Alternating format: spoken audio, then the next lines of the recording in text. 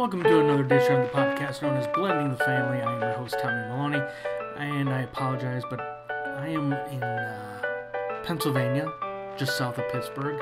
It's snowing, it's cold. I've got the heat cranked in this room, trying to just stay warm. So I apologize if you hear the heater, the fan, going. Also, don't forget, pre-sale orders are up right now for my new book, My Dad's Advice at 5:04 a.m. You can go to the link, mydadsadvicebook.com. That's www.mydadsadvicebook.com. Buy plenty of copies. Buy more copies than you'll ever need. I greatly appreciate it. And there's a chance you might receive an autographed copy. There you go. Putting that out there. As I mentioned, I am in Pittsburgh.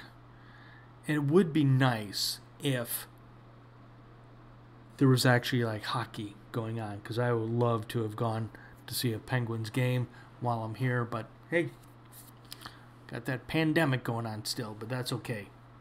Things are getting better. There's going to be light at the end of the tunnel. Super excited sharing this episode of the podcast with you. This is a replay from, this past year. And this past year is almost over. This was episode 165, titled Our Happy Divorce, with authors Nikki DeBartolo. Yes, that last name, if you're a football fan, will sound familiar. And her former husband, Ben Heldfond. They wrote a book, Our Happy Divorce. And I want to just mention how ending their divorce or ending their marriage brought them closer together. Now, let me just put this in perspective. Not only did they end their marriage, but they wrote a book together. They do a podcast together. I don't think I could do that. Matter of fact, I had to reach out to my former spouse tonight. She was awesome. We were trying to get our son Connor signed up for hopefully high school hockey in 2021 in January, but I needed information that I didn't have, and she was on I don't want to say on the ball, but that's mean, but I want to say she was on it. She was helping me out, so I greatly appreciated that. But I don't see the two of us sitting down,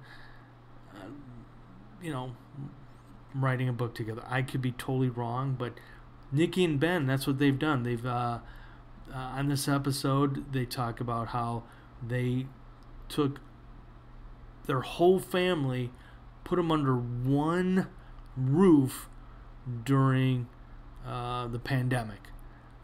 Again, I don't know. I really don't know if I could do that. Could you? Could you do that? You're probably a better person than I am. Anyway, so there we are. We have Nikki and Ben on this replay episode. This is one of the most downloaded episodes of 2020. So that's what I'm going to share with you. So there you go. That's it. That's all I have to say. I am going to try and get warm. And remember, www.mydadsadvicebook.com. The new book, My Dad's Advice at 5:04 a.m. Pre-sale. It's the holidays. Buy several copies. Maybe you're going to do have a book group next year. I don't know. But looking forward to getting that physical book in my hands and saying, whew, on to the next book. And I already know what the next book is going to be. All right. As Terry Crews would say, your success is my success. Stay warm, my friends. And remember, stay warm, my friends. saying good stuff, and I haven't hit record, so now I have to hit record because now you're saying funny stuff, and this one will be funny enough. Don't worry. I'm not. No. How does our sound on our end? Sounds great. How about on my end? Sounds good. How about the voices in my head? How do they sound? They sound great, but not anything compared. It's hard for me to hear your voices because my voice is sort of override it all. So they drowned them out. Yeah, and quite frankly, I only care about myself. So. Now I get it. I see why you two are divorced. All right, your earphones okay? Yeah, headphones. Good. Earphones. I don't know if you have a producer and engineer who you do post on. No, I'm it. You're it. Okay. Yeah. Because I can record. I've done it for people who care about. I'm not. You don't care because it sounds like you can do it by yourself. But I can record the audio on my end. Yeah. Yeah. So it's a different channel, but you're good. Mm-hmm. Yep. I mean, I think we sound great, especially when you turn off the video. Well, because the video takes a bandwidth. That's why. It does. Oh, yep. I thought you were just saying because we were ugly or something. No. Who would say that, Nikki? Who would ever say that? He would say that. He might say it. We're really excited to have this opportunity. Thank you for having us on. We love what you guys do. Well, thank you. I just want to start off with the two of you because I feel that you represent the world when it comes to co-parenting and doing co-parenting right. So if I said, if it was a meme, you two would be that meme of what co-parenting should be. And I want you to represent it as I apologize because I've always felt that the way you two have created the positive co-parenting, a lot of us, and I'm going to say it's a majority of us, look at you as you two are nuts. Because that is not how you're supposed to co-parent. The way you co-parent in divorce is you hate each other. You have to go through years of litigation. You badmouth each other in front of your kids. That's how you do it. That's right. As the kids would say right now, Ben and Nikki, that's America. That's how you. That's America. America. That's how you divorce. Sure. Right. Right. And that's, that's how my parents divorced. And quite frankly, that's all I knew. But, like we can get into it. But to us, co-parenting means different things. I mean, and it's sort of a buzzword that either industry people use or, sort of maybe sometimes a sheep in wolf's clothes or no. Wolf in sheep clothes. Backwards. We're the co-parenting experts, or whatever. And sometimes we're going to teach you how to get along by not getting along. Yeah. So. Well, let's talk about that, Nikki. How do you go from not able to sustain a marriage, don't want to be in the same household to, oh my gosh, you two have co-written a book. You are speaking, you're doing radio interviews, you're doing talk show interviews. What went right? I think taking time and not trying to do it so quickly. And really, to be honest, the two of us, when we first started trying to put our relationship back together, our main goal was only to be able to tolerate each other, to be in the same room with each other that way. We had no idea that we'd come to where we are today. So that's just me being completely honest about this. I mean, we surpassed everything that we would have thought would have been okay for us. Yeah. If you had shown us the meme you were talking about, that we were the poster childs for 13 years ago, we would have laughed at you. It would have been so far beyond our wildest imaginations. And I think where we went right, and I think where most go wrong, is at the beginning. And nobody comes into a divorce or ends a marriage on a winning streak. Right. There's some deep rooted emotional, mental, in some cases physical, damage. And there's, under any circumstances, no decision should be made. Major life decisions, much less decisions, should be made in that space. And so what Nikki and I were able to do was, on our own, through therapy and some of the other outlets that I had, was clean up the wreckage from the past and realize that we can never move forward. And who knows how it's going to look, but we could one thing for sure we knew is we could not move forward unless we took accountability and forgave from the beginning. So that was the foundation of what we have today. Was that because of what you were just saying, Ben? Was that because the two of you were going through? Now, was this when you were going through therapy? Was it during the marriage or post?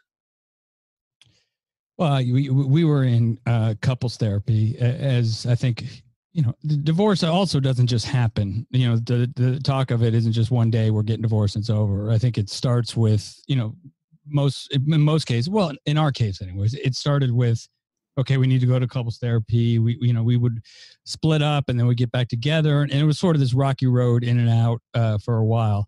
But, I have, Nikki was going to therapy.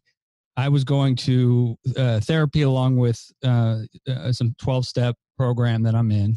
And it was one of those things that just, we both realized that we had to do, not necessarily in the beginning for me, that I wasn't this spiritual giant that was talking about forgiveness and accountability and, my lap. Sorry. No, but it's true. I mean, I was an angry, resentful, bitter, that person that was going to send this divorce south because I was making decisions, holier than now decisions. This marriage, Nikki was the villain, and Nikki had to be the villain because that relieved me of any culpability.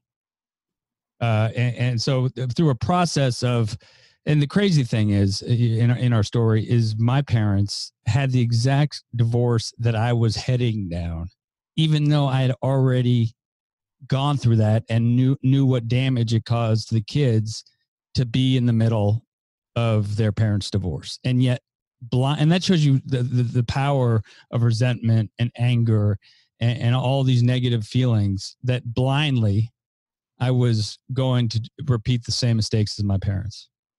And I think for me, sorry. Go ahead, Nikki. Go ahead. I think for me, I came at it the complete opposite way, where I come from parents that are still married 52 years later, that I came at it as, what can I do to fix this? Right. What can I do to fix this problem? Whether it was trying to stay together and then, quickly realizing, what, that's not the case. This is not going to work. It would be worse for us to be together than it would be apart. So I sort of tried to sit back a little bit and let him go through whatever it was he needed to go through.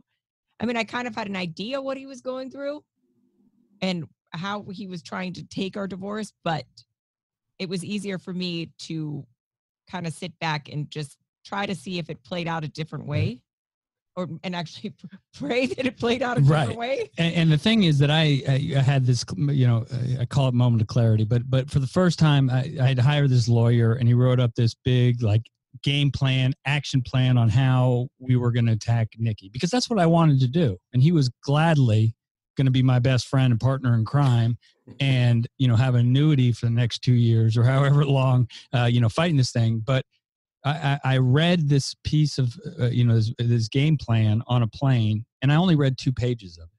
And then all of a sudden it hit me. And all of a sudden, for the first time in many years, I got real with myself and I was able to see things for what they were. And at that point I landed. Monday, I called my lawyer and said that I wanted to find a different route. Could he send me the balance of my retainer back? And conveniently, I got $175, $200 back out of a very, very big retainer. But the next call was to Nikki. And I said, Nikki, I need some time. Obviously we still have to deal with Asher and, the drop-offs and the whole parenting thing. But before we go down this divorce process, I need some time to work on myself because I'm in no place to make positive outcome decisions. Well, I want to pause right there because as you're talking, Ben, it reminds me of when I went through my divorce, and my former spouse, told me on a Sunday she wanted a divorce, and that next day, that Monday morning, I was on a business trip, and by Wednesday, I already had the divorce papers, and I really wish I had my moment of clarity somewhere between the taxi picking me up Monday morning and landing, um, and knowing that the papers were coming, because Mm. I signed them, and I really wish I had never signed them, because it ended up becoming, a battle. Yeah. And again, like when you first get married, you think until death do us part, and it doesn't work out that way. And so you're not really expecting to, marry, divorce. You're expecting to, stay married. But again, I really wish I had that moment of clarity to say, don't sign these papers yet. Take time, seek, you know, uh, an attorney or somebody. And I didn't.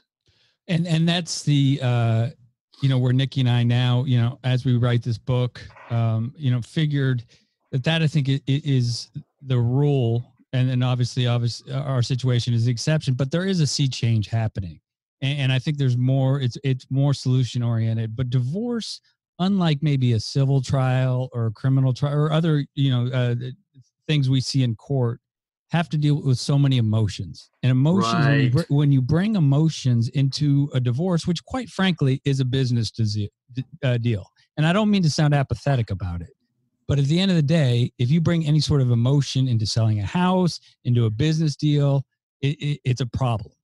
So, I think what happens is people get into the process too quickly. They don't take time, and then they could, like me, and this isn't the lawyer's fault because I went out searching for him, but they hire the wrong person.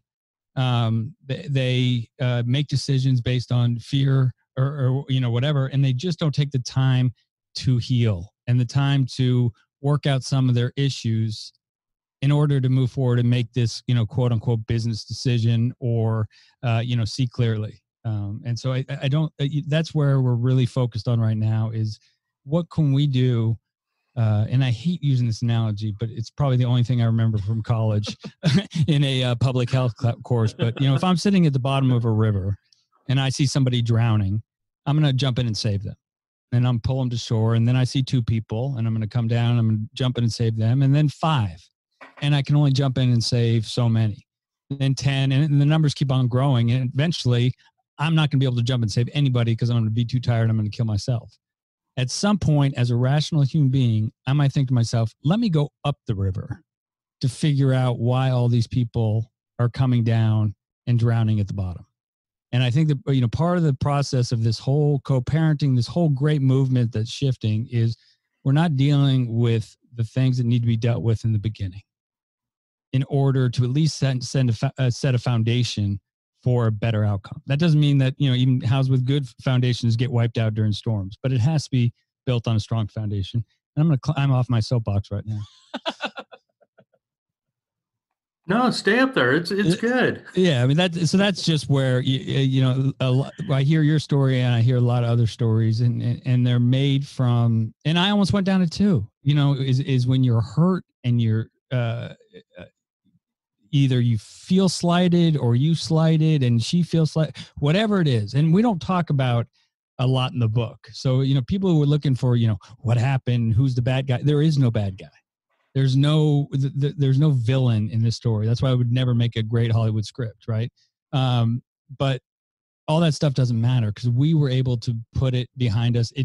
Who did what or who didn't do who did what or who didn't do anything, it didn't matter. What mattered was how we were going to move forward and how we were going to clean up that wreckage of the past.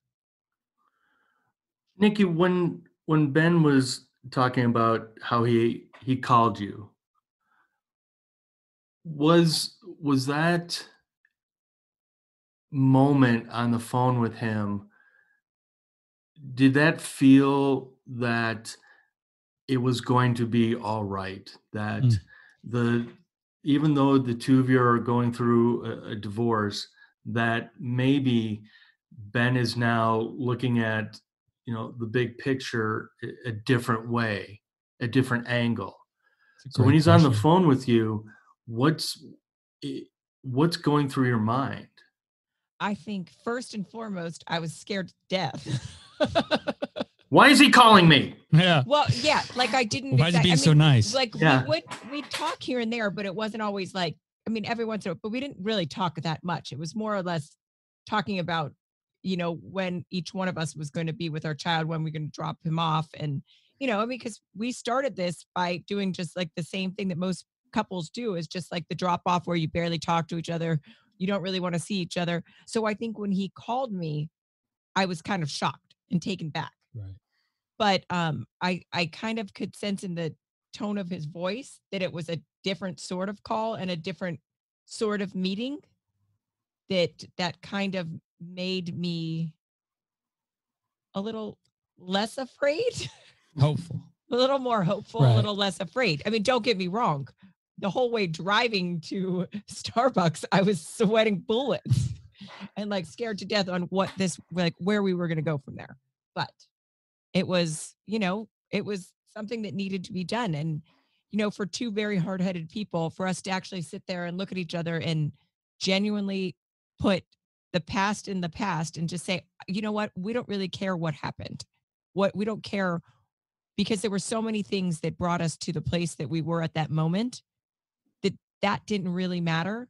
What mattered was we genuinely said, you know what, I'm sorry. And I'm sorry meant everything, I think, at that moment to the two of us, considering I don't say it very often, but True. we still don't say it very often. No, we don't. We don't, but we said it the most important. At the most important part, we said it. One of the things I really enjoyed is the interview with Asher. And on Hello Divorce, or yeah, on Hello Divorce. Aaron did a great job. And one of the things he was talking about, I believe he was 3 when the two of you were going through your divorce. And it brings up an interesting point of telling them that, mommy and daddy are no longer going to be living together. Can you two talk about that as far as, number one, helping, other families when it comes to having that discussion? And again, in the interview, Asher said he really didn't remember a lot. He remembered the boxes, but what can we do to help our kids even after the divorce, even after the separation of going from one house to now 2 houses? Well, I think for me, I have two Asher stories. So my number one thing that I will tell all parents to discuss with their children, no matter what age they are. I mean, he was 3.5, 4 years old. Kids are so smart. I mean, beyond smart, that you have to be honest with your children.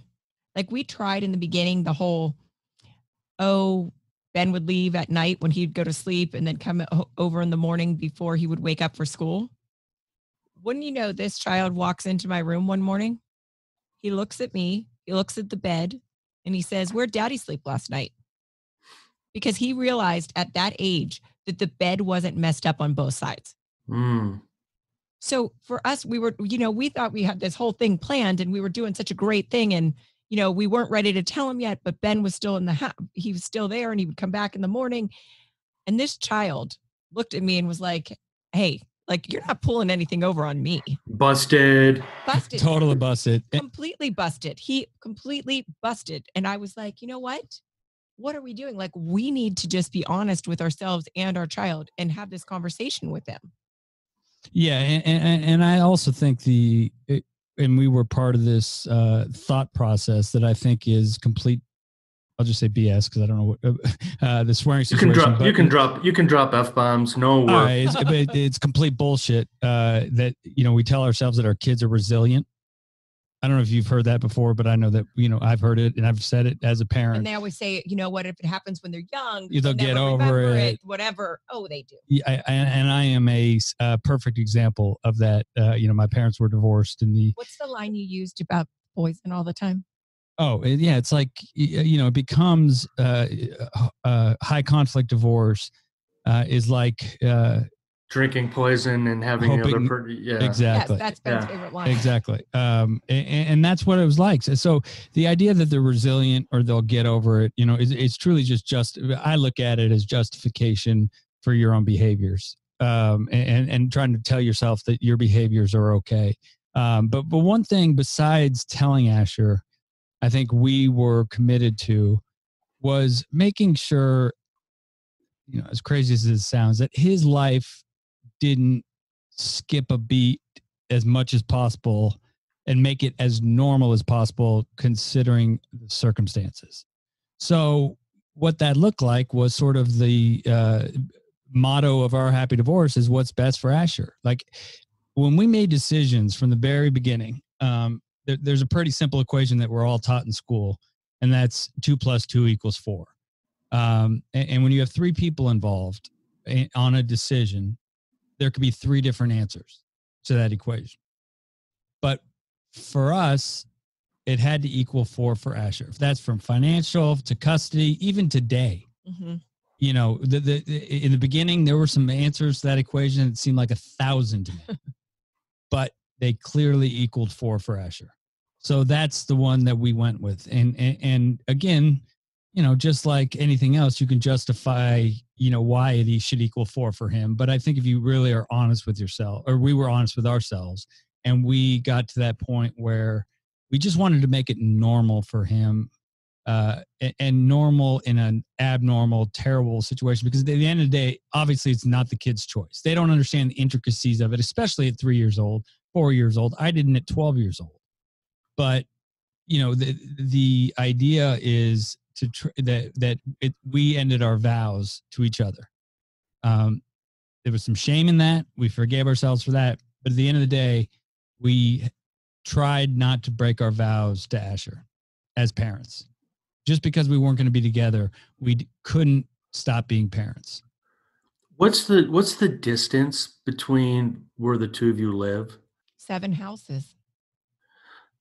So that is so wonderful, because I remember years and years ago, I was watching the History Channel, and they did a thing with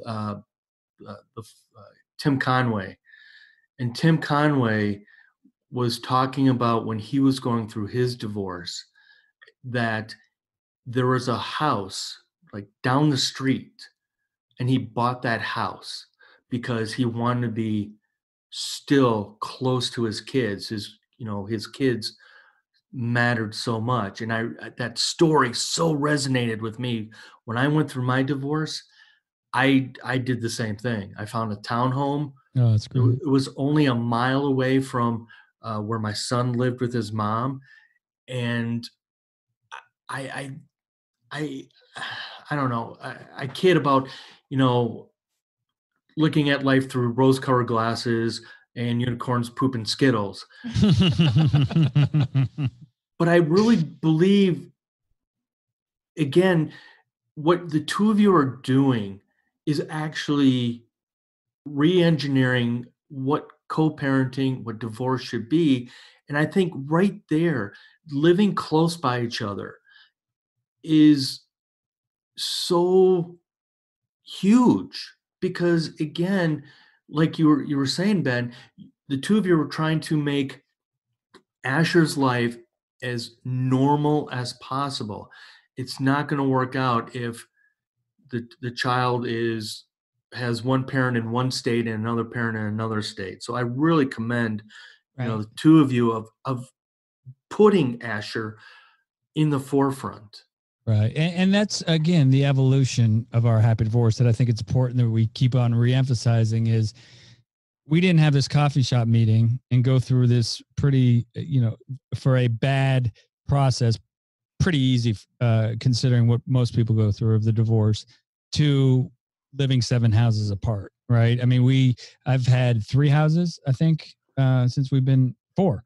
Since we've been divorced, and some were across town, and some of them, and then my wife and I decided we wanted to live on the water, and I was away one weekend, and I get a call from Nikki, and she said, "I bought you a lot," and I said, Nikki, what? I actually bought the lot for us to hold on to as like an investment. Well, that was the fun. I said, Nikki, what happens if I don't want the lot? And she said, we will do it as an investment because that's what we were planning on doing. So we built the house, and now Asher and my kids, for that matter, much to the dismay probably sometimes of Nikki and Chad, because they're a little overbearing because they're 4 and 7, and they don't understand boundaries that well. But Asher can go between houses. We call it, the name of the street we live on is Longfellow, and we call him the Longfellow Creeper. Because he shows up. He just shows up. I mean, like last night, he scared the living hell out of me. The door opened at 10 o'clock, but he just shows up. And there's also times where he'll call and say, can I stay at mom's, or even though it's my day, or vice versa. And does that 2 + 2 = 4 even today for me to hear that? No, but we're still committed today to what's best for Asher. And if he wants to stay with his mom an extra day for whatever reason, then that's okay. We don't count days. We don't go on the calendar and say, well, you had him 17 days last week or last month. I want him 17 days. It works out. It's always worked out. I want to, I don't know if you're open to this advice, but I'm going to give you a little bit of advice. Yeah. But it's a different situation. So my son and Asher are around the same age. My son is just a few months older than Asher. And the kid is a working machine. He literally works 7 days a week. Wow. And unfortunately, because of that, we don't see him as often. So I'm going to warn you, if Asher starts working, which is a good thing, you might not see him as much. And I don't really mean to joke about it, but it was something that, when you're putting your, parenting agreement together, that was something I never thought of. Oh my gosh, my kid's working. Hold on, I'm losing out on weekends. And so when you're talking about 2 + 2 in that situation, Ben, you are losing out, but because of what the two of you created, you get it. There's no bitterness going, like you were saying, we're not counting the days. And right. And Asher turned 16. I think we lost him to not necessarily to working, but to other friends, because I think even before that, I think once they become a teenager, you go sort of from and this is just parenting in general, right? You go from being the coolest parents ever to knowing everything, to wanting to learn, to him being a sponge and listening to us absolutely knowing nothing, and for all intents and purposes becoming Uber drivers. Right.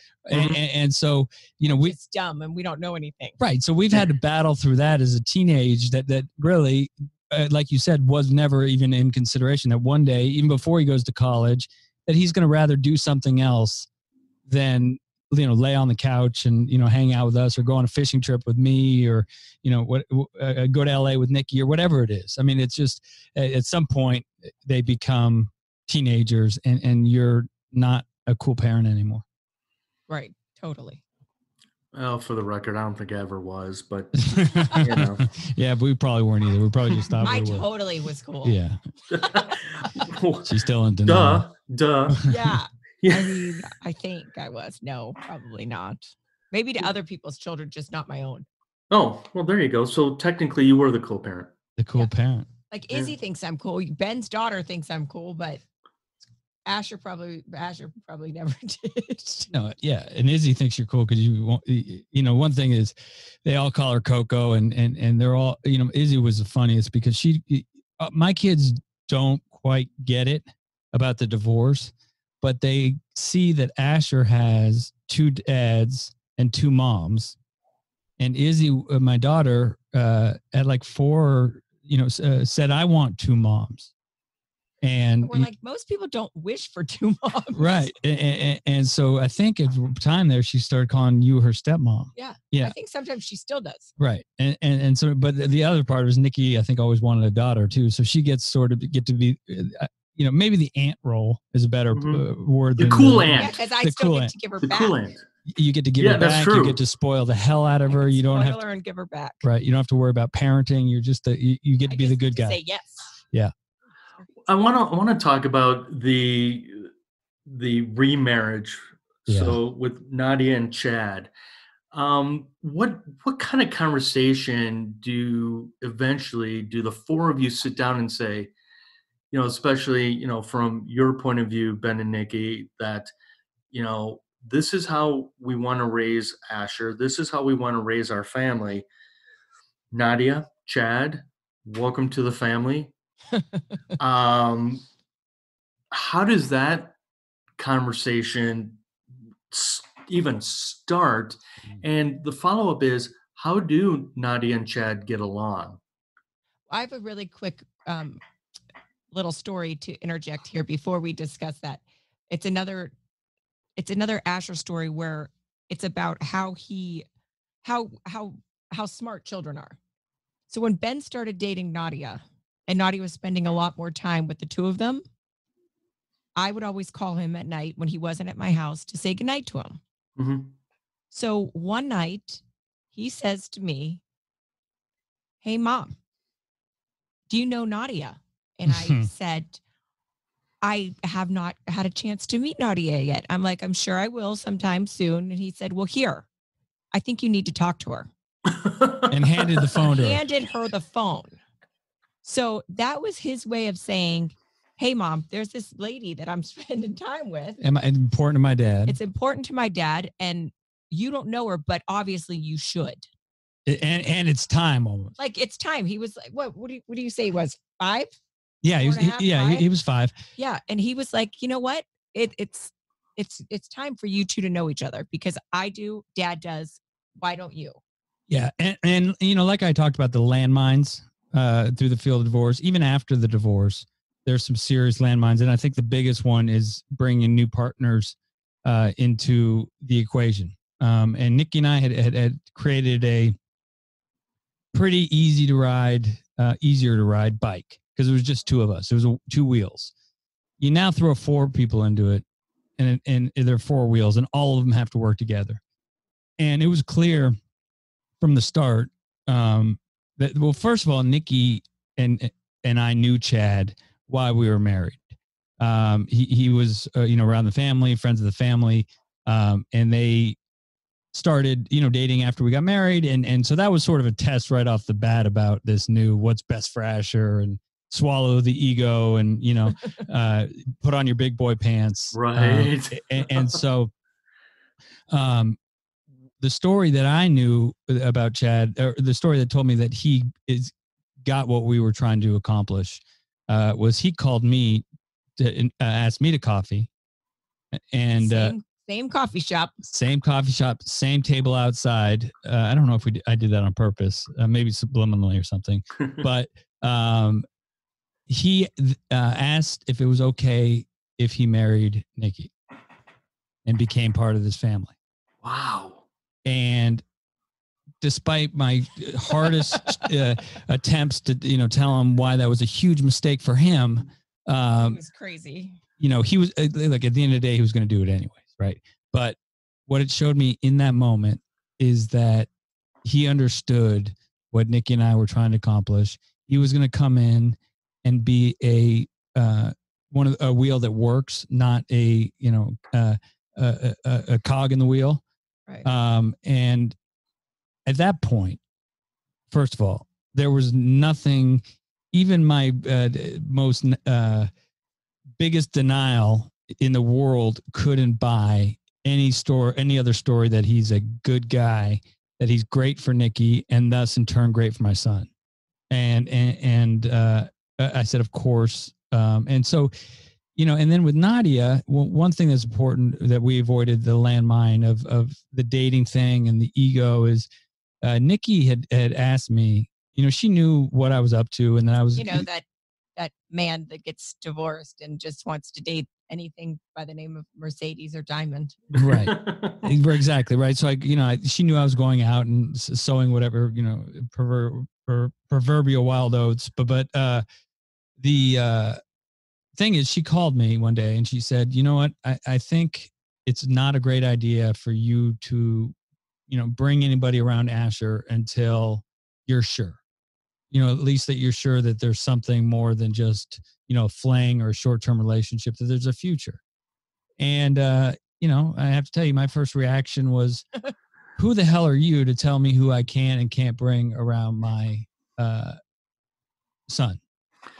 Really? And that was your first reaction? Not shut the right? No, that was. Yeah. That was. Yeah. I mean, right. It was like, who the hell are you? I was right, though. But, when I took back the, and had a little restraint of tongue and really like had that conversation about me, we say it a lot, but what's best for Asher, right? And that she was absolutely right. He's already been damaged about what marriage means and what, the idea of marriage. Even though his parents get along, it will never be a kid's choice for their parents to get divorced. Right. And so having a revolving door of women in his dad's life, which then in turn is in his life, is not going to help his image or, his story behind what a relationship is. So she was right. So I told her, yes, I will do that. And it was a year at least before I introduced Asher to Nadia. Did I read, Nikki, didn't Chad ask Asher permission to marry you? He did, because Asher actually was the one that asked me to marry Chad. Oh, okay. The two of them together. But Asher Asher brought me the ring and he said, "Hey, Mom, will you marry Chad?" And I was like, how am I going to say no to that? Yeah, what a cop out. Yeah. So the partners that we're with, and we've always kind of struggled on how to explain it, because it kind of sounds apathetic when we say buy-in, but they are as committed to this happy divorce, this thing that we've created, as we are. But I also think we wouldn't have allowed two people to come in that weren't going to be as committed as we are, that came in. We weren't going to let two people come in like bulldozers trying to make a wreckage of what we were trying to make. Right. And that's, sometimes, and again, another landmine, somebody brings in a person that, causes more damage or, more toxicity to an already toxic environment. And if I had felt that from Nadia, I couldn't walk away from my commitment or the consequence that I had made by marrying Nikki and having Asher for somebody else. And so, again, my role as Asher's parent, it can never stop, whether it's a new person in his life or whatever it is. So that's, I think the introduction of somebody new and, the swallowing of the egos that Nikki and I had to do, because even today, 13 years later, Nikki and Chad got a place in the Keys to go down for mini lobster season. And Asher and I, a big thing we like to do is fish together. So when I heard, this was 4 years ago, they did for the first time, that Chad was taking Asher fishing and lobster, mini lobster season, my first reaction was a gut punch. Oh, yeah.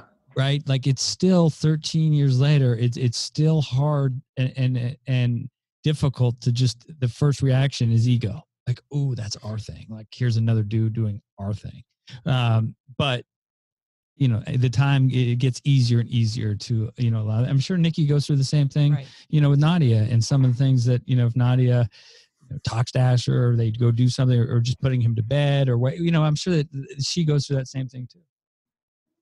Well, the gut punch for me was when I found out that my ex-wife's husband was teaching our son how to ride a bike, and I'm Oh like, yeah. that's a Oh dad yeah. thing. I'm Yeah. sorry, that's a dad thing, and that's where you have to step aside and go, well, that's okay. That means he's a good man. It means he is embracing, he doesn't have any kids, so he's embracing, that fatherly role, Mhm. but it still Yeah. hurts. Especially like those life moments, right? I mean, it's, yeah. I mean, I could see it, but good on you for being able to take a step back and realizing that hey, your kid's gonna learn to ride a bike. Maybe you know get the maybe he'll learn faster because I know when I try to teach my daughter to ride a bike, and the difference between a son and a daughter are completely different. And I get so frustrated.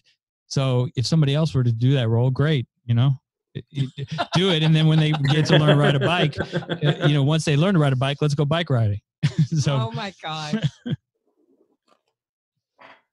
That's um, and I was looking for it and I couldn't find it. But didn't you two were starting to try a little hashtag movement about celebrating your exes? yes. yes, we would love everybody's listening. And again, it doesn't have to be marriage. It doesn't have to be the my ex, my friend. Hashtag my ex, my friend. And again, it doesn't have to be this ridiculous story of Nick and I, or we are trying to, co-parenting, like we started off the show, has many different looks. It has many, but if you can, have a good enough relationship where you have shielded your kids from your crappy decisions and the consequences of your decisions, then that's a happy divorce and that's a good co-parenting thing. And so if that's the case, take a picture of your ex, take it with it together, and love to see it on social media of my ex, my friend, because we know through this whole process, and we knew, but when we were writing the book, that we are not the only ones that have a good outcome of their divorce, and how ending our marriage was probably the best thing for both of Nikki and I personally, and the growth that happened because of it. And I still get her in my life, unfortunately. Even when he doesn't want me. 85% of the time, I'm happy I have her in my life. It's the other 15. Yeah. Well, the two of you bring up, because I've seen on your Instagram talking about family dinners. One of my past guests, Erika Englund, her and her former husband do what's called Familyversary, which is the day the two of them got married, and because of that marriage, had created their kids. That's very And cute. it is, and it's again, this is why I'm so intrigued by what Erika Englund does, what two of you are doing. You really are flipping the script when it comes to the world of divorce, and with our kids, and being, I guess the better way to say it is, you're actually being adults about it. Yeah, we do. I mean, not to toot our own horn, but we do use the expression quite a bit of we put our big boy pants on, right? And look, I don't judge people, because I'm not this angel spiritual giant who left the house in the most dramatic, embarrassing way I could possibly imagine. When I think about it, it makes me cringe. But I took off my ring, I took a picture of Nick and I, ripped it up, and I put it on the front counter. It really was a little traumatic. I mean, it was something I would have done. Yeah, exactly. So it was a little. So I had left the house in this, so I understand where it goes. I understand how it can, and then you get people around you and your team around you who are sort of, feeding you, BS that you want to hear. And so I get where that comes from, and I understand where this can go wrong. But at the end of the day, it truly is. It was about our kids, and it has to be. These two still have your wedding rings? That is I do. good question. You do? I'm surprised he hasn't asked for it back. Yeah, can I have it back to pawn it? Would you make it into something? No, knowing you? I was keeping it fresher. Oh, yeah, that's good. You know what? I might. It's crazy how many things. No, I did not make it into something else. You know what? I probably do. Because I actually found. I might have yours. I keep everything. I mean, I found, and Nikki found it too. When we met for the first time, I gave her my business card and she gave me hers. And I still have, for some reason, have that business card. And I think you still have mine. I do. So yeah, we probably still have our wedding rings, our friend rings, now. I think the one thing that Nikki and I did, that some people do, I don't know if everybody does, but we got the idea of being in love and loving each other completely mixed up.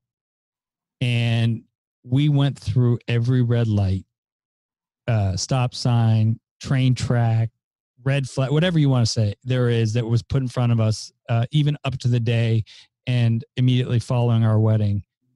We just went right through it. And that was, where we went wrong and didn't put our big boy pants on, but again, would never change it for the end, end of the world. But, we just hope that people, through stories like Erika, I think her name was, and ours, and other people who are professionals in mediation and collaborative and, divorce coaches, that we can make people realize that there's another way. Like, you don't have to damage your kids. You don't have to walk around and ultimately then damage yourself, because you have to walk around with this toxicity and this issue. I was talking to a guy the other day who was divorced around the same time Nikki and I were, and he's been divorced for 11 years, but still has to probably have to go to court about 3 or 4 times a year to fight motions or whatever it is that his ex, throws upon him. And each motion is like $6,000 he has to pay his lawyer. And I said, how much do you have into this thing? And he said, and he's not a super wealthy guy, and he probably said about $400,000. Oh my word! Oh my gosh! And crazy. And it's just, crazy. And so that's such a waste of money. It is a total waste of money, and that's money that should go to their kids, and you can but that could pay for all their colleges. No question, right? And so there's just another way. And we truly believe, and this isn't about ego, but we truly believe, and the more that anybody gets to know us, I think the people who know us best are actually the most surprised that we were able to do it. But, to Class A alphas, but if we were able to pull this off, there shouldn't really be anybody else's excuse why they can't do it, and again, it doesn't have to be as crazy as Nikki and mine, or as absurd, or living 7 houses down, or family vacations, or like, Erika with her family dinners, which we have too. It doesn't have to be that extreme, but it just, it's about being happy in life. And you can either be happy or you can be miserable. You can either, screw up your kids. Your kids are happy. Right. You can either screw up your kids or you can't. Well, again, the way, similar situation with you, Ben. I mean, my parents divorced when I was really young. And I always remember my mom saying to me after I went through my divorce, she said that it took her and my dad about 10 years before the two of them could have a civil conversation. And she kept, reminding me, is that the life you want? And ironically, on July 3rd, my former spouse and I had to meet up downtown Denver because our son was doing his senior pictures down there. And a breakthrough happened. We actually talked. We actually just. That's great. And she sent me an email later on saying how important that was, that we had a good day where we were together as a family. And it just reminded me again of what divorce should not be. It shouldn't be the ugliness. It should be, okay, we weren't good married to each other, but we have kids out of this.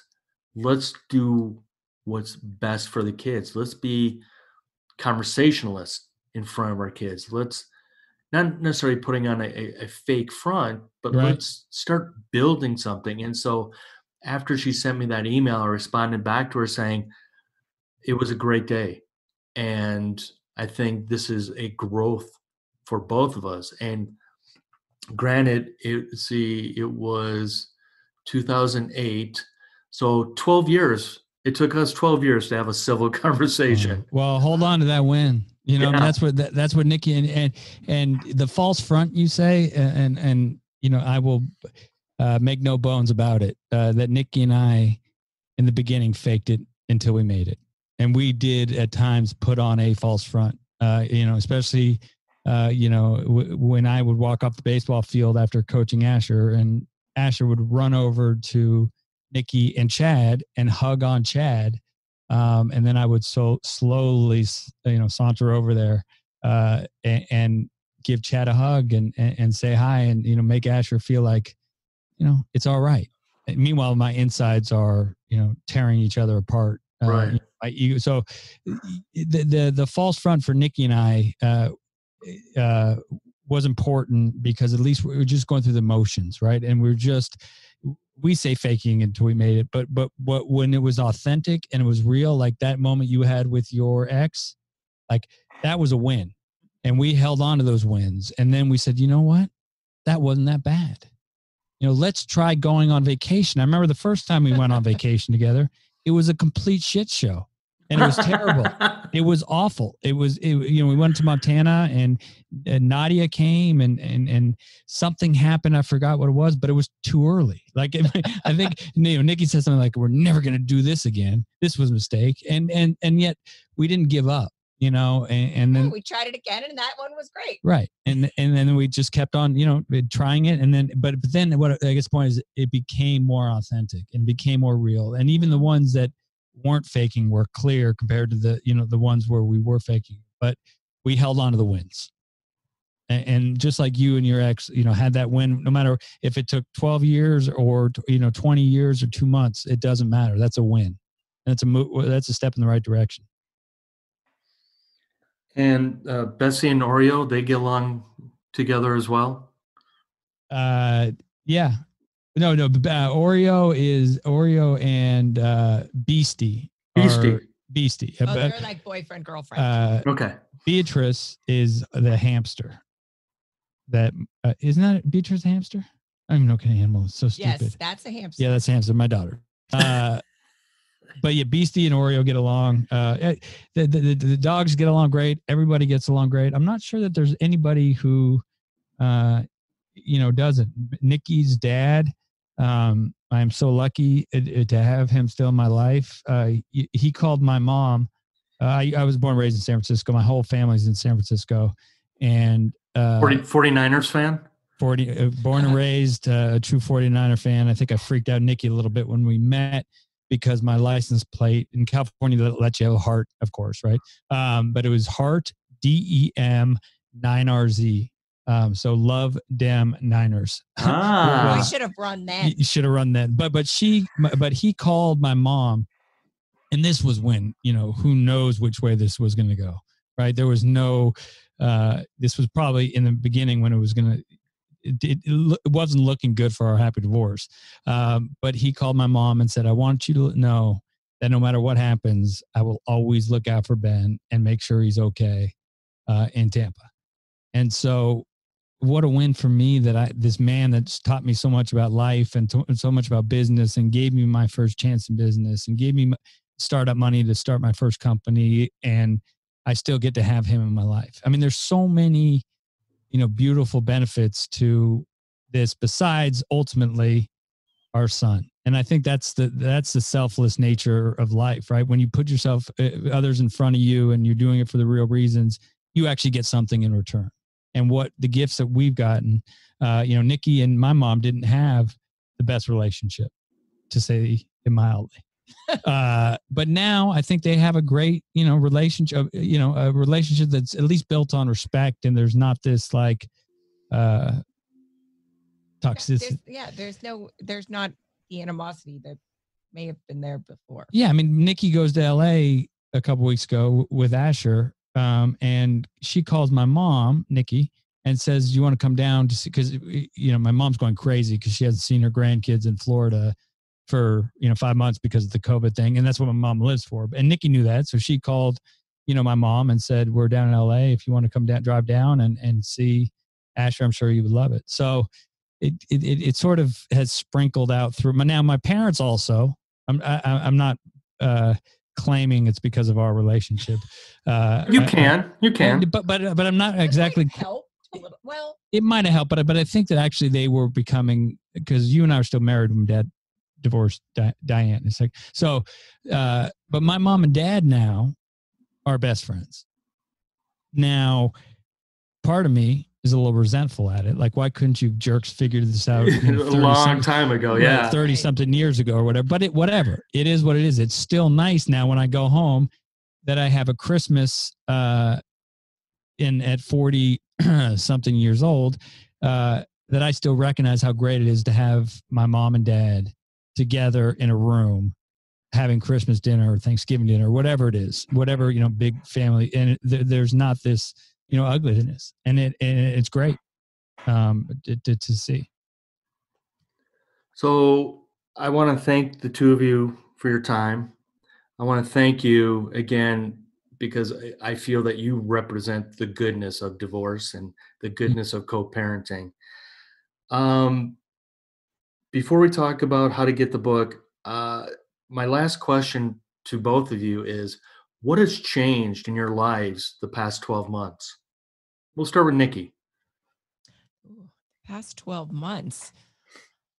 Well, I can tell you for the past 4 months, I mean, we have only quarantined with each other. So I think the past, 4 months going through this together, we have actually all grown even closer than we were before, which I think for a lot of relationships, it's been going the opposite direction. Yes. But for us, I think that it's actually made our relationship a lot better. And I think too, it's, we've had to make some really tough, hard decisions with the 16-year-old. And we have to be both on the same page with this because, we're trying to protect him because so many 16-year-olds don't think it matters to them because they're 16 and, the thought was, if they get this virus or whatever, they're going to be fine. But it's hard to just, when a 16-year-old's friends are all allowed to do whatever they want to do, whenever they want to do it, even during this time, we've had to stand really stern and like on each other's sides to try to protect all of us the best that we can. And that's been a little difficult with the 16-year-old. Yeah, it sure has. For me, the past 12 months has been a regression for me. I found myself, talk about the irony of the whole situation. But the other day, Nikki, Nadia, and my mom sort of pulled the covers off of Ben. And I had been slipping into some behaviors that, quite frankly, were one of the reasons that when I apologized to Nikki about the end of our marriage, I had been going down that same path. And I've been getting off the path. The other path is what's the unhealthy part. And I have a tendency to be reclusive and to go into my hole and to go into my hole and lock the door. I was being avoidant. I was staying at the office until 7:30 and then showing up right before the kids were going to bed. So, I think everybody sort of dealt with this COVID thing their own. They all have their sort of cross to bear. For me, it sort of put Miracle Grow on my character defects. But, I have women in my life who love me, who have the courage, to somebody who probably is not the most approachable, to stand up and to call me out on my own BS. Luckily I was at least willing to hear it, and hear them. And at some point I can no longer, and I talk about this in the book with Nikki, is that I can no longer continue to buy my own bullshit about justification of working and so, the COVID thing, and I got to get this thing started and or whatever I was working on. But, also the thing about the teenager is that it's so funny because he said this the other day that we're known as were we strict one parents. We're the strict parents who don't let Asher do anything, and very, because we're protective of him, because we take this, thing very seriously. And, some of Asher's friends' parents don't. Or it seems that way if their kids are allowed to go out and do whatever they want. So just like if we had friends who we didn't feel like were being serious about this, then they wouldn't be, in our lives right now. They wouldn't come over. They wouldn't even, even if we're outside social distancing, because, my wife and I have underlying health conditions. Nikki's best friend's living with them. He is a cancer survivor. And so we are a family unit who spend a lot of time together. Another joy, which Nikki alluded to, of our happy divorce is we were able to quarantine together, because at the beginning, just sort of like everything else in life, Nikki and I talked.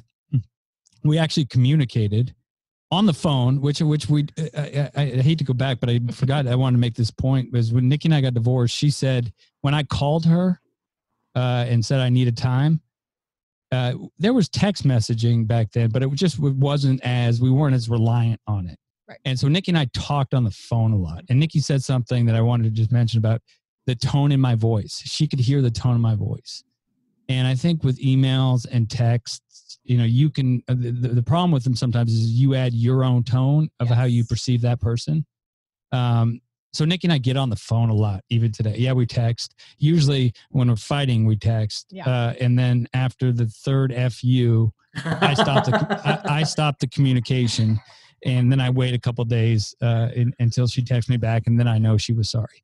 Or I'll text her, and then that's sort of code word for I'm sorry or she's sorry or whatever. But so in the beginning of the thing, we got on the phone, we communicated, we came up with a plan, and the plan was Asher was going to go in between houses. All of us were going to shut it down. Not Nikki's husband is essential. The essential of essentials. He's the Hillsborough Sheriff County sheriff. And so, that was the one thing that was going to be the person going out and obviously having to do his job. But besides that, what that enabled us to do, because we live 7 houses down, is we were all able to quarantine together and have family dinners and do, and keep life sort of as normal as possible when it was the furthest thing from normal. So another positive for our happy divorce and for communication in general. How can people get that brilliant book? Anywhere books are sold, I believe. I know for sure Amazon.com, BarnesandNoble.com. They can go to Mascot Books, which is our publisher, .com. Or you can reach out. Look, if you can't afford one or you're going through a hard divorce, just everything at Our Happy Divorce social media. Our website is ourhappydivorce.com. Just reach out to us on direct message and we'll get you a book. This was never a money-making opportunity for Nikki and I. We just felt it was very important to get the message out there, to give people hope. And in a sea change world that we're so happy to wake up to after 13 years and come into this community of people who are really trying to change, how we look at divorce and how there's an opportunity to have a good outcome to probably one of the worst things that can happen in a relationship. Nikki, any parting words? No, thank you very much for having us. We really appreciated it. Yeah, if you can't tell, the dynamic is Ben talks so much. I have a very hard time getting to the point. Yes, you get to the point a lot quicker. It's funny because we did it. I think it was a podcast a couple months ago, and they did it separately. And even within her part, which was 40 minutes. My part was 57 minutes. Of course it was. It was just, even when we do it separately, I'm still the blabbermouth. But we really appreciate having you on and whatever it took, congratulations on that. And having a thought. Yeah, what did I say? Us having you on? Yeah. My dyslexia is It's runs kicking in rampant today. sometimes. Yeah, it's kicking in today. But yeah, thank you for having us on, and congratulations on everything you're doing to get that message out there, and even in your own personal life, that win with your ex the other day. It's never too late. No, not at all.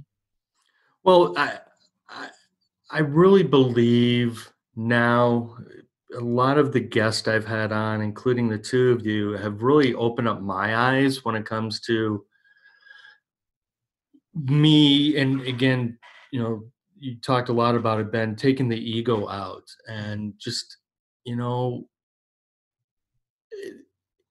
not having the ugliness. You don't need the ugliness. And again, a lot of the guests are really giving me hope that I can really have a better relationship with my former spouse, that we are at our son's hockey games or baseball games, and we are sitting together. We are sitting there rooting him and the team on, being there with her husband and my wife. And just I firmly believe that you two and many others, but you two are onto something in such a great, powerful, positive way. So I really do commend you two. I mean, yeah, you've had ups and downs, but that's what life is all about.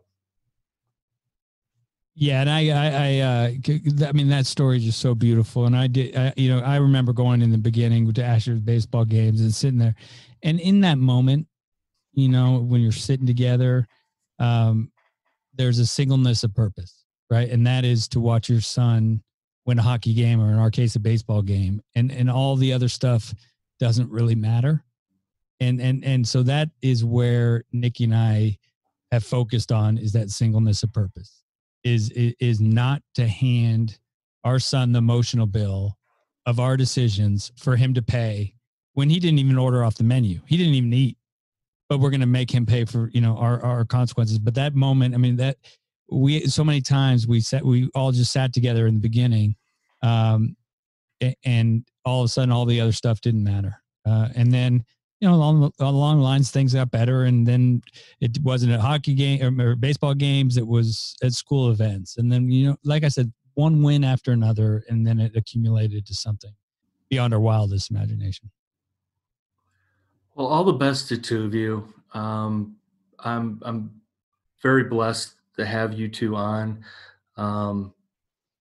Susan Guthrie highly recommended me getting in touch with you two. So the best. Susan is the absolute best. She's awesome. We love her so much. We've just had, there's some people, and I'm sure you just get, and that they're along the same paths. And for somebody like Susan to have us on her podcast, and she's read our book twice, and she calls us, I think, the unicorn of divorces. It's true. Yeah, it's true. But for a person like that, who's been around this process for 30 plus years, it means so much to us. And it's not about, that we're doing right, but that maybe we can help other people through experience and through relatedness. And that's what the whole, premise of the book is, and the reasoning, the rationale behind writing it. So we love Susan. Well, all the best to the two of you, to Chad, to Nadia, to Asher, Isabel, Jackson, the dogs. Beastie, Beastie and Oreo. Yeah. So Beatrice. Yeah. The whole clan. Many animals. You can't forget the hamster. Yeah, never. Again, thank you. You've really made my day. That means a lot. That, I feel like I need to email my former wife and just say, I hope you're having a great day. Oh, that's awesome. And the other thing is the fact that, I know you're trying to wrap this up, but the fact that she sent you that email, there's something that's, there's something to build on, right? And then now you can be the one who initiates it to say that, right? And that's what we did in just small steps. And sometimes we had to take 8 backwards, but right. We just kept on moving forward, and our personality wouldn't let us give up. So I hope that you and your ex are able to turn it around, and we know it's possible. Because if we can do it, anybody can. And it's true. You just really just put the mindset in. You really just yeah. I do have. I'm sorry. I have one question for you, Nikki. Who do I complain to about the firing of Mike Singletary years ago? Is there like a complaint box I can send that to? Yeah, MikeSingletary.com. Okay, thank you, Ben. Because I'm a Chicago guy, and when he was fired, I love Mike Singletary. He is just I think he's a great guy, and I was really upset when the 49ers fired him. So, so what was that email address again? I think it's MikeSingletary.com suggestion box. Okay. Suggestion box. Take care. Great guy, great football player, obviously. Just not the best head coach. Maybe it was too early. I think maybe it's just thrown in a situation that, a lot of coaches do. And unfortunately, they take it because they want to take it. But it's hard once you get hired too early and you sort of have a couple stumbles to get back to that top and get the HC position again. But I think he will. Well, look at Bill Belichick when he was with Cleveland. True. Yeah. Mike's a great guy. I mean, you hear him the one thing you want out of your coach is a motivator, and his speeches and his, it's like Nikki's dad. I mean, you hear Nikki's dad talk and I weigh 170 pounds soaking wet with clothes on. But if I ever heard him talk, I would want to put on pads and go out there and play. There's just people who inspire, and Singletary is definitely one of them. That's how I felt about being a hockey fan. Herb Brooks. Oh yeah. I would be an old school goalie if Herb Brooks told me you're not going to go wear a mask. Whatever you say, Herb, I will do it. Oh, not even the Jason mask? Not even the Jason. I would go old school. Go old school. Yeah. There you go. Yeah. Well, again, this has been awesome. And it really has. Anytime the two of you, or Nikki, if you want to come on solo, you two have an open invite anytime. And I really want what Asher did. I really want to try to see if I can finagle my son coming on the podcast. My first goal is to have my dad on the podcast, because somebody recommended you should do that. But number two, I really want to have, maybe I have to do it the way you guys did with Asher and just have it in written form. But it's really inspiring. And that's what, and we're lucky that Asher's willing to do it. And he has a chapter in the book, and he wrote it, but to tell the message, right? To tell the message of what it's like, that even though it obviously, we said it before, wasn't his choice, but what it's like to, have his parents go in Africa on a safari together, or, and then hear the other side of the stories and stories that of high conflict divorces and what that causes the people. Cause that's what it's all about. It's about your kids and not screwing them up intentionally. And a bad divorce will screw up your kids. And that's the short of it. And it's unfortunate, but it's just such a toxic environment to live in. So yeah, I would encourage the kids to get as many kids talking who are willing to talk, as long as it doesn't cause any more conflict, which is obviously a fine line to high conflict divorces, when kids are talking about how bad their, parents' their divorce is. So, yeah, Asher's been great. I mean, they asked him a question on Good Morning America. I don't know if you've been able to watch it, but he did great, but unfortunately outshined Nikki and I on our moment on Good Morning America. But he was in the crowd and they asked him a question. And here's this, I think he was probably 15 at the time. No, he was 16, but and just knocked it with so much confidence and well spoken. It was one. I don't know. It was a very proud moment as a father to see him do that, and to hear him on national TV, like not even be intimidated one bit, and just owned it. Well, good for you too. You've obviously done an amazing work with Asher, and I'm sure you're doing amazing work with the other kids as well. Well, we're trying the best we can. Trying. Yeah. Well, thank you. I'm just honored that you two came on. Well, we're honored to be so asked. much Thank for you. having